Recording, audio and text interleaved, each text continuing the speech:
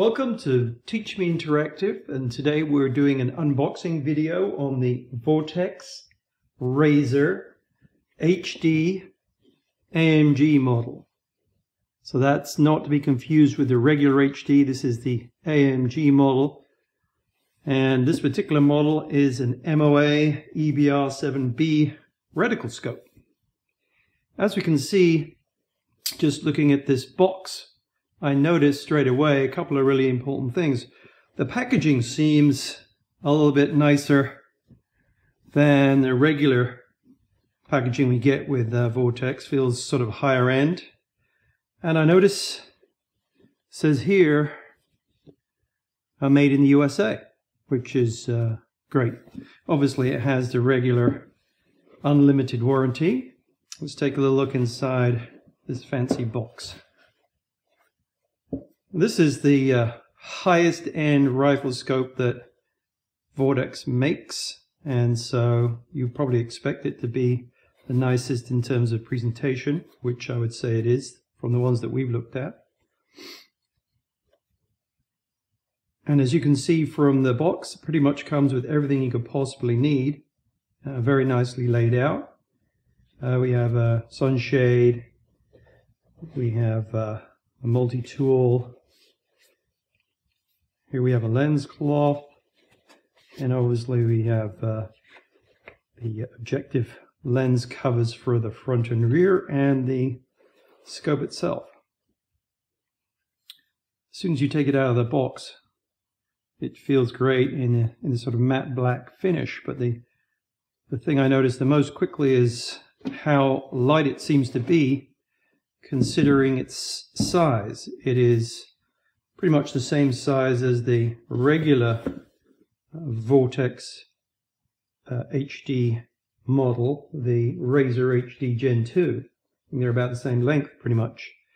And while we're talking about that, let's just take a peek at how long this thing is. So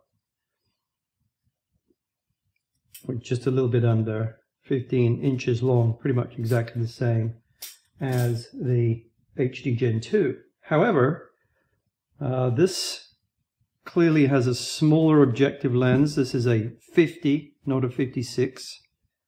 And it has a smaller tube here, 30, not 34.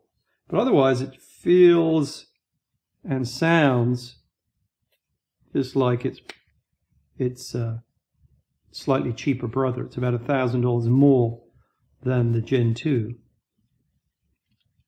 But it feels slick and smooth. The detents on the turrets feel perfect, as you'd expect for a scope of this type. And I think that just looking at it, it has very similar characteristics in terms of performance to a Gen 2, in the sense that it's 6 by 24 by 50 as opposed to 4.5 by 27 by 56. So magnification is pretty on par. Clearly the big differentiator in terms of price is this is pretty much built in the USA. And if you build something here, it's obviously going to cost more than building it somewhere cheaper. But it looks like in a smaller package you get a very similar performance to other products in their line, which is very impressive. I imagine, having read about this, that its primary goal when they were looking at the design was to make something that's working for tactical shooters as well as long-range hunters. This is a much, much lighter scope than most of the other scopes in this magnification range. And so it must have taken a lot of time and effort to create a scope like this with the similar specs and a way less weight. I think this is like 28 ounces. Let's just check. There you go. It's 28 3/4 ounces, which is way less than, for example, any of its major competitors, other than perhaps the new NX8, which has come out from Nightforce. Of course, there'll be other lighter scopes, and in fact, there are lighter scopes in the line from Vortex. but compared to 48 ounces for the Gen 2, which is sort of its nearest brother in the Vortex line, it is almost, well, over a third lighter. And as a hunter, I would say this is its primary objective. If you want the perfect scope to hunt and to shoot steel or paper with, this, I think, that was their objective when they built this. So it is a beautifully built scope. It feels light.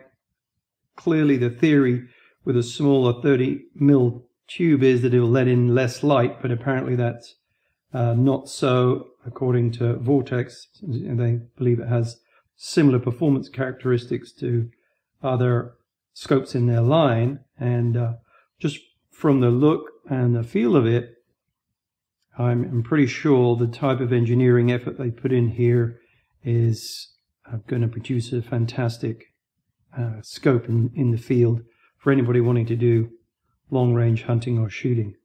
So that's a quick unboxing. Pretty much everything you want out of the box. It's clearly the top product in the Riflescope range from Vortex. Has every feature you could want. Seems to have a great magnification in a very light package. I think that's its primary benefit to anybody, other than the fact that it is very much focused on a USA-orientated manufacturing process, and therefore the quality and everything else in it's going to be top-notch. As you would expect for such an expensive scope, it has lots of extra features that you would want to use in long range. Of course, it has a zero stop, has locking turrets, integrated locking illumination dial, and obviously a first or front focal plane reticle in two choices, mil and MOA options. So that, once again, is the Vortex HD AMG 6x24x50 first or front focal plane long-range rifle scope.